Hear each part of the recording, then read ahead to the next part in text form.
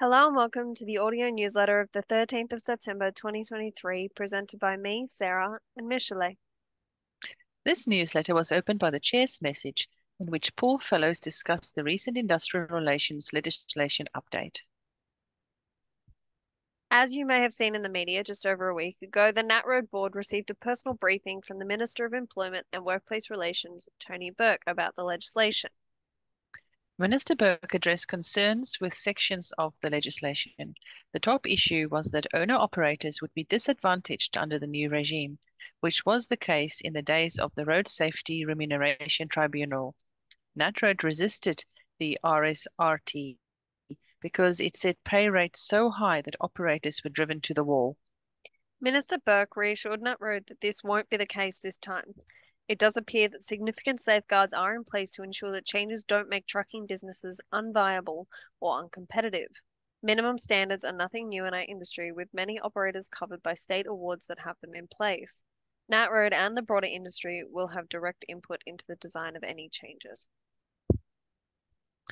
With just over a fortnight to go, it's time to make sure you're part of the best value get-together that the industry has to offer. Of course, that's the NatRoad National Conference from 27 to 29 September at the RACV Royal Pines Resort on the Gold Coast. Get along to the NatRoad conference to expand your professional network, ensure your business stays viable, hear from experts, mix business with a little pleasure and downtime. It kicks off with the pre-conference Bandag Factory Tour in Wacol, courtesy of Bridgestone. It's open to all NatRoad members and you'll see the benefits of Bandag retreads firsthand. Senators Tony Sheldon and Glenn Stoll will deliver the political perspective on changes coming for the industry in the conference program. Sal Priticino, Chief Executive Officer of the National Heavy Vehicle Regulator, will give insights into the progress of law reform and his organization's future. These are just part of an impressive lineup of expert speakers and masterclasses, details of which you can find on the conference page of our website, and there will be ample opportunity to socialize, swap stories with your peers, and just kick back. But places are limited, so don't delay and register with the link in your newsletter or on our website on the conference page. By now, you should have heard about the federal government's proposed new workplace legislation, the Fair Work Legislation Amendment, Closing Loopholes Bill. The parts that directly affect the road transport industry form a small part of a much larger package. The biggest changes as the legislation stands is an expansion of the role of the Fair Work Commission. The new law would give the Fair Work Commission the power to issue an order or a guideline supported by regulations to determine how road transport can operate. A road transport advisory group would also be appointed by the minister to support the Fair Work Commission in carrying out its functions relating to road transport. Road transport advisory group members would need to be from organisations entitled to represent contractors or businesses in industrial matters. Industry consultation would need to occur and 24 months notice given before changes take effect.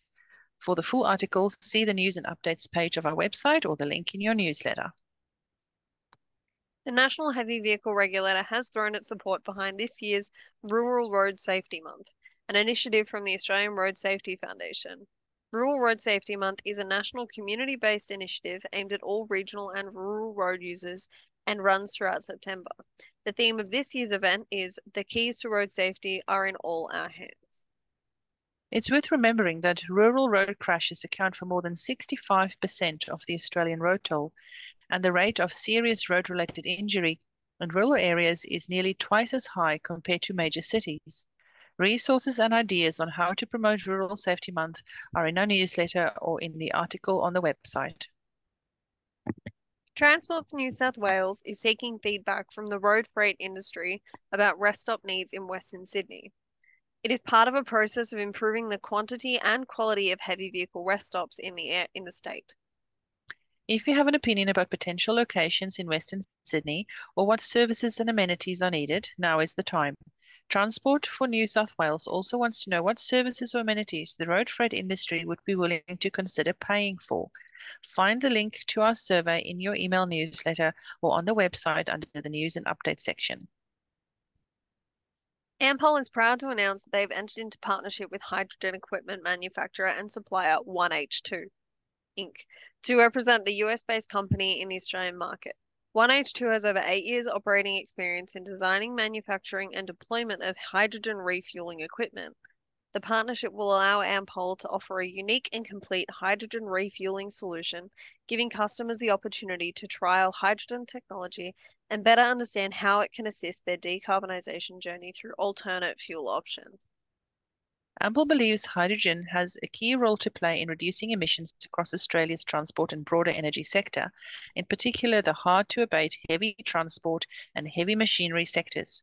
Hydrogen is advantageous to customers who value short refueling times and a longer range when compared to current battery electric alternatives. If you're interested in trialing hydrogen for your fleet, please reach out to your Ample business manager or contact customer sales at ampol.com.au for further details. If you have any questions or queries regarding items discussed in this newsletter, please do not hesitate to contact us at info@natroad.com.au or call 1-800-272-144. We would like to thank Silver Partner Teletrack Namman for sponsoring this newsletter. Until next time.